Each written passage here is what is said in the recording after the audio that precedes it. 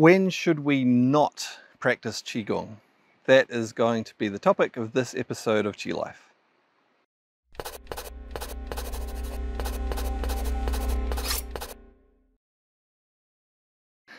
So as you know, if you've watched this vlog for a while, I talk a lot about Qigong on it and how beneficial it can be and how it can be applied to so many different things.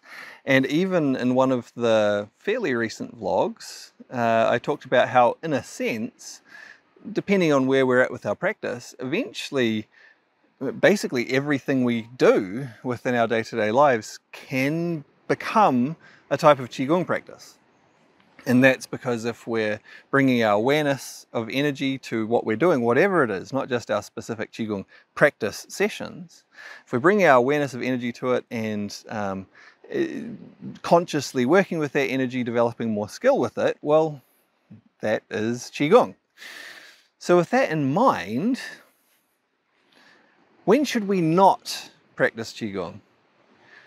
I'll give you a short list of the sorts of situations that we shouldn't practice Qigong in to begin with a bit of a proviso that it's not necessarily strictly that we shouldn't do any Qigong, but we're probably not going to practice Qigong in the way that we normally would, and that we might have a few ways that we adapt our practice or certain types of practice that we focus on, or some extra provisions around our practice for safety or to make sure they're beneficial for us.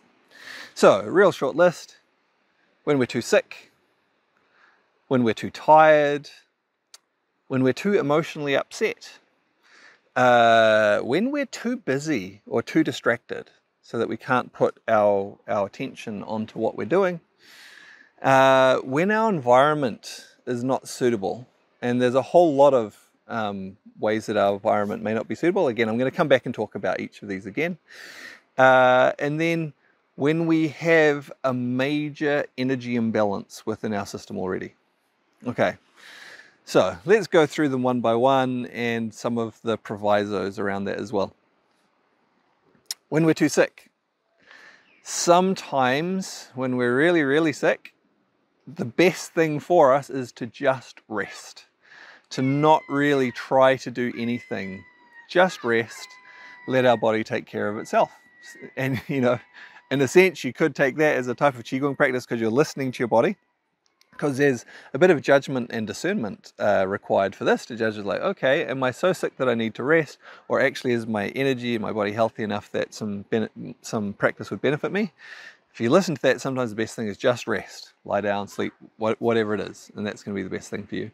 And practicing too actively, too intently during that time will actually just drain you. You're not going to get the benefit from it.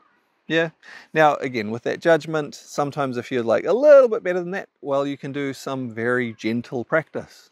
And gentle means both in terms of the body and the mind, where you're not, focusing too intently, but with a very gentle focus. Yep, you can do some gentle practice that might help you. All right. When we're too tired, this really goes with the too sick one. It can be at times that we just exhaust ourselves too much, and like really what we need is to just rest.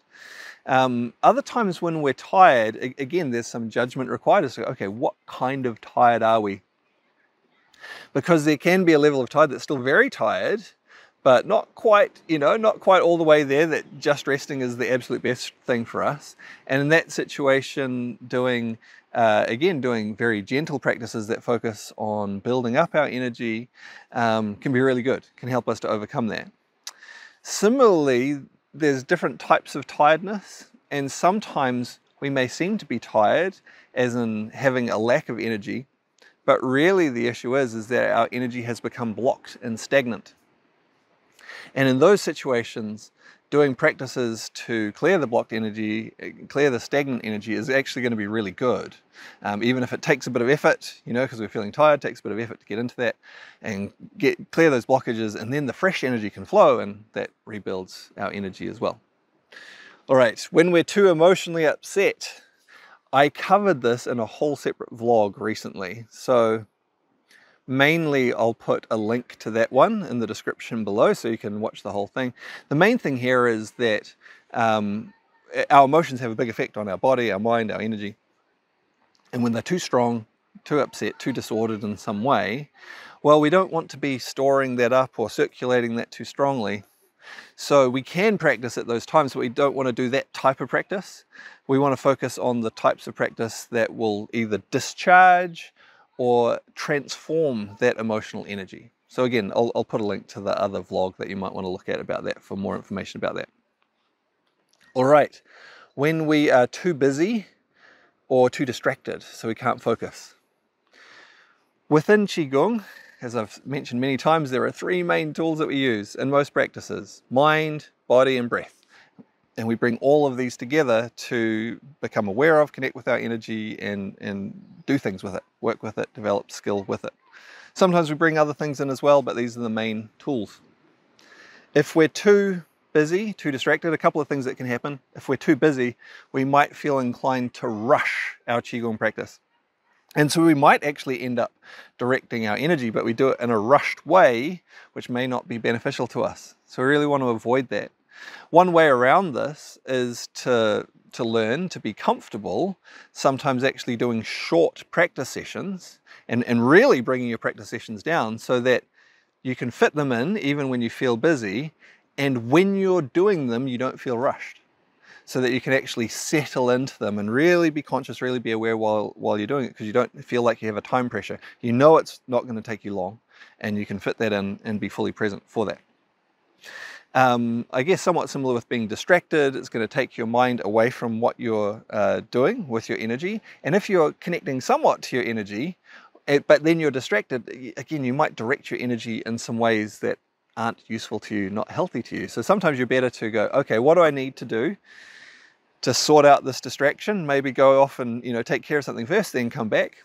Or again, possibly you can focus on doing some types of Qigong practice or meditation that specifically helps you to bring your focus back and be present. And yeah, so focus on that type of practice rather than ones where you're directing the energy and circulating it and storing it and so on. All right, what were all the ones I mentioned? We've got a few more. Our environment. So maybe if we've got an environment that's not suitable for us. Now, what could that mean?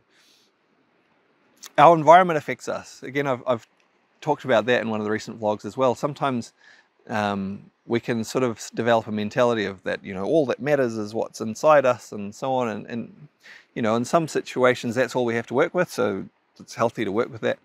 But there's no denying the impact our environment can have on us. And sometimes what's around us in our environment can be very disruptive to our energy. And this can be all sorts of things. It can be having like strong electromagnetic fields, in the environment around you, some things that are, really, really strong fields, or things where maybe there's very emotionally charged interactions going on nearby and energy is coming off that and, and into your space. Or maybe even things like it's too hot, simply it's too hot, That's not going to be good to do certain types of practices. Or maybe you're somewhere where there's some pollution and the air is very polluted, and that's not going to sort certain types of practices as well. So with this, in terms of interacting with the environment, again, as with the others, it's not strictly that you can't do any kind of practice. It's more that you're going to need to modify your practice to take into account what's going on in the environment around you, and ideally, if possible, move yourself to a better environment, right? But there can be things like, say there's some disturbed energy around you, you can't move away. Sometimes the better thing is, maybe all you'll do is actually focus on strengthening your own energy field, not necessarily doing an active practice, but just gently sending your energy out to keep yourself protected from that disruptive energy around you. And that's your practice. And that is a kind of practice in a sense, but it's maybe not, some of the movements and things that you might normally do. Because often to get the most benefit from some of our practices, we really need to relax, release, and open things so they can circulate more freely, open so naturally energy comes in from our environment more. And if there's unpleasant things in our environment, that's really not going to be healthy for us at all. And then I think there was one more that I mentioned as well. What was that one? Environment. I don't remember at this point. That's a bit of a blooper. But I think you get the idea. There are sometimes times, oh, that was it. And this is a little bit different from some of the others. When we have a major or significant energy imbalance. So again, this is not that we strictly shouldn't do any Qigong practice when we have a major energy imbalance. It's that there needs to be a lot more care around it. Because if we start to work with our energy when there's a major imbalance, what can happen is we can actually just flow more energy into a dysfunctional pattern, which can potentially, well, certainly not make it better and possibly make things worse. In these sorts of situations, Qigong practice is, of course, potentially still really beneficial, but it might be that you need a bit of extra guidance about specifically what type of practice you should be doing to help bring that imbalance back into balance. Because you certainly don't want to do your practice and think you're doing yourself good, but actually you're reinforcing a dysfunctional pattern, making things worse. All right, so yeah, I think you get the general picture that there's always different ways that we can be bringing our awareness of energy in. We can be working with energy to some degree. And in almost all situations, there's ways that we can, it's not that we can't do Qigong at all, but we might need to be much more selective about the type of practice we do. Whether it's a very gentle practice, possibly just something using a gentle mental intent and awareness, gentle breath work, things like that, or whether it's specifically focusing on discharging energy or transforming it rather than gathering it, circulating it, or whether it's about just being very careful about the type of practice and how that's going to affect what's going on within our energy system. Yeah, hopefully that gives a fairly good overview of that aspect. There are times, and again, it's not so much that we shouldn't do Qigong at all, but that it's actually not good to do our Qigong maybe the way that we just normally would. All right, I hope this has been an interesting one. I look forward to seeing you on another vlog soon.